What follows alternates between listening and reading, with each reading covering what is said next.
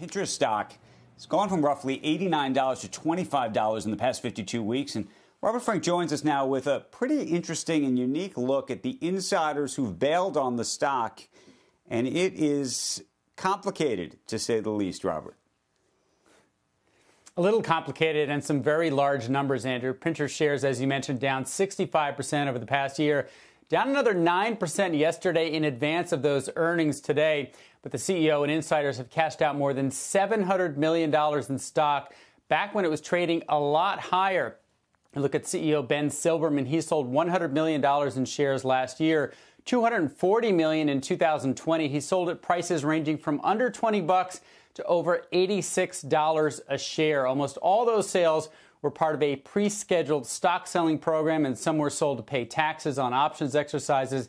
He still owns about 8% of his company, and his net worth, which was once as high as $4 billion, now down to about $1.5 billion. Then you have other executives also selling, the chief financial officer, the chief legal officer, other co-founders cashing out $246 million in shares last year and just under $500 million in 2020. And if you look at this year, the selling has continued. The CFO selling $2 million worth in January. The co-founder Evan Sharp selling $3.5 million also in January. The company did not respond for my request for comment. Meanwhile, you guys, we've been talking a lot about Facebook this morning. Taking a look at Mark Zuckerberg, he has consistently been one of the top sellers of stock over the past 2 years.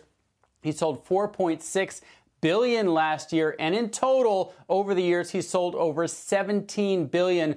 Most of that for his philanthropy. So, Andrew, a good reason to sell for Mark Zuckerberg, but still a lot of selling.